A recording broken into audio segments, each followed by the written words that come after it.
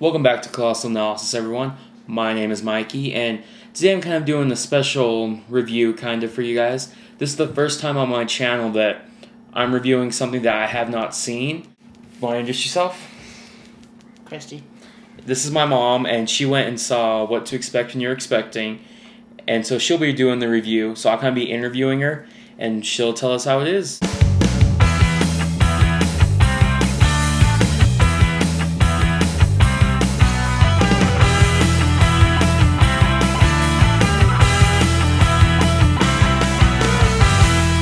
Alright, so can you give us a kind of a general idea of what the plot is? Because, I mean, if you look at the trailers or what I thought it would be, it seems something like Valentine's Day or New Year's Eve, where it's a lot of different couples and the story kind of goes between them all. Pretty much. There were several different scenarios. You get like a young gal hooking up for the first time with a young guy. They haven't even been on a date. They pretty much just find themselves together. She ends up pregnant later. It's like a one-night stand. Pretty much. Then you've got, a couple that the woman is infertile. They've tried everything. She's not going to be able to have kids, so they go for the adoption. And it's kind of like a Angelina Jolie, Brad Pitt scenario, if you will. Okay.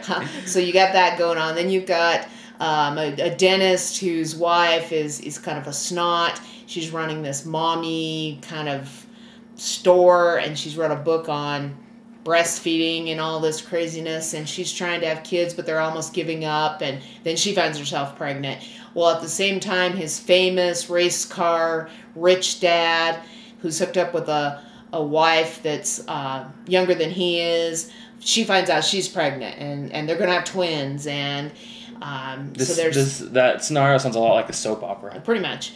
So you got that going on, and then you have another one where there's this big macho guy who, everybody looks up to. He's the muscle guy, and he's single, no kids, travels around the world, and he finds himself toward the end of the movie with a 2-year-old daughter that's, he's going to have to help raise. And, okay. But, so you've got that, as well as, kind of all these plots in between. You do have this one where this actress is playing a similar role to something like Jillian off of Biggest Loser, where she's, this weight loss star, and she finds herself pregnant by her dancing boyfriend who's on a reality show, kind of like Dancing with the Stars. And, okay.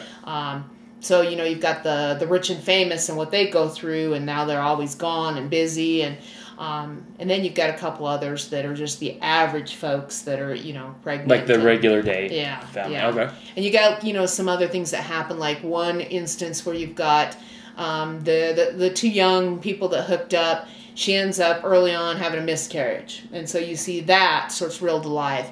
Then another one when they're actually having birth. The dentist and his wife, she ends up having to have an emergency C-section, and she loses a lot of blood, and it's touch and go if she's going to live, and so you have that going on.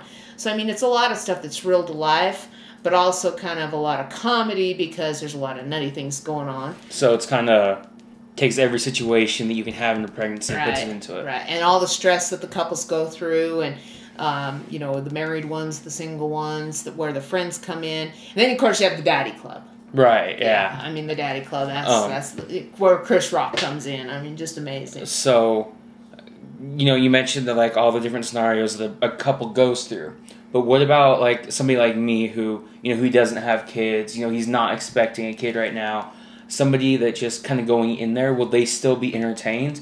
Or is it mostly geared towards, parents or expecting parents, something like that? I think that's where the daddy club comes in, because the daddy club is humorous. You've got all these dads that have these young children under 2, and basically what happens with them is they want to get away from their spouse or significant other. They meet at the park, they walk, they've got the kids in the buggies and in the little pouches, and I mean, just that's where Chris Rock's at, right. And then the macho guy that I told you, has the 2-year-old daughter that he finds out about later. I mean, it's just funny because they're talking about all these crazy things that their wives do. Like one couple, the guy's saying that the wife named their kid some hideous name. I can't even remember the name, but he changes the kid's name to Henry when they're walking. Well, later in the movie, the wife finds out that he changes the kid's name because he's embarrassed about the real name, like Henri or something like that. Right. And so you've got those kinds of humor going on. Chris Rock, he's the one with 4 kids under 2. And he's got this one little kid that's walking around that, I mean, all these crazy things keep happening to. Like, he gets hit in the head with the beer can, and I mean, falls down the steps. And they're talking about things like dropping him off of baby changing tables. And one of them pulls up in a van that he's got like a baby changing table that you can lift, open the top, and it's like a beer cooler. And, oh, nice. I mean, so they're, they hide things, and that's where the humor comes in. And then I think there's some more humor for just about anybody that, as the couples are going through these pregnancies, things like the one lady's got gas all the time. So, I mean, the guy's making fun of her because she's, like, stinks. And, I mean, it's just funny. And so there is stuff that everybody can pick up on. All right. So, and this has been out for, what, like 2 weeks now? Yeah, something like that. And, I mean, I went to, like, a 5 o'clock show, so, kind of middle of the day. And it was almost packed. Okay. So, I mean, it's still, pulling in some people in it. Yeah, I think last week it was still in the top 5, if I remember right.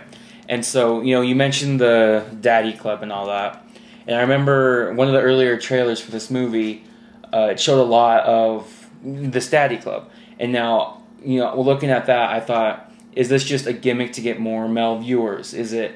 Because the scenes, it looks like they're all in the park, which you mentioned. Yep. Now, is that only a one-time thing? Oh, no. It's throughout the entire movie. Oh, yes. Because I thought they were using that as a gimmick to get, more male viewers. It's throughout the whole movie, and, about half of the Daddy Club are, they're somehow connected to these people that are now going to be having children, with the guys, their cousins, their friends, or whatever. The other thing is, it's kind of like that old saying, what we do in Vegas stays in Vegas. Well, it's kind of the Daddy Club. So, like Fight Club. Right. What they do in the Daddy Club doesn't leave the Daddy Club. And one of them betrays, one of the dads-to-be, betrays the Daddy Club and exiled, out of here. First rule of Daddy Club, we don't talk about Daddy Club. Yeah, pretty much. It's hilarious. And I mean, Chris Rock, you already know, just humorous. Yeah, I'm a fan of Chris Rock. So, you said a lot of stuff that you liked. Was there anything that stood out that you didn't like that just didn't stick with you? Or, didn't fit with the plot, was not necessary? No, really, the whole thing, it just flowed really well. It was, a lot of it was, similar to real life. Like I said, the Angelina Jolie, Brad Pitt thing going on. All the different scenarios are all it's just funny things. Because they're adopting somebody from Ethiopia. And there's one part of the movie where the boyfriend, they've got the lady that's kind of from, child services or whatever that comes over to inspect the house and ask them questions before they can have approval to adopt this baby.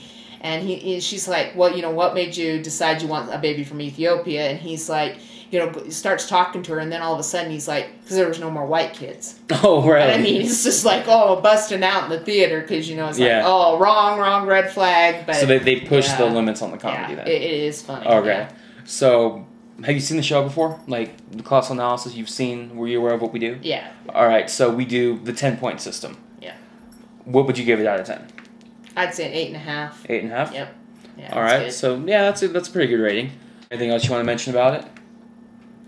No, it's a really good show. Everybody should go see it, or at least catch it on DVD when it comes out. Just funny if you want just a down to earth humorous, and. Some of it's serious. Like I said, the one couple loses their baby early on, and they kind of go through that whole they never dated, but later in the end they get together, and So it's a well-balanced mix of comedy, dramedy, everything. All right. If you enjoyed this review, please hit that subscribe button above our heads. Leave us a comment. Leave us a rating. We really appreciate it. My name is Mikey. Christy, don't forget to catch Madagascar 3 in about 2 weeks with Chris Rock. Oh, cheap plug.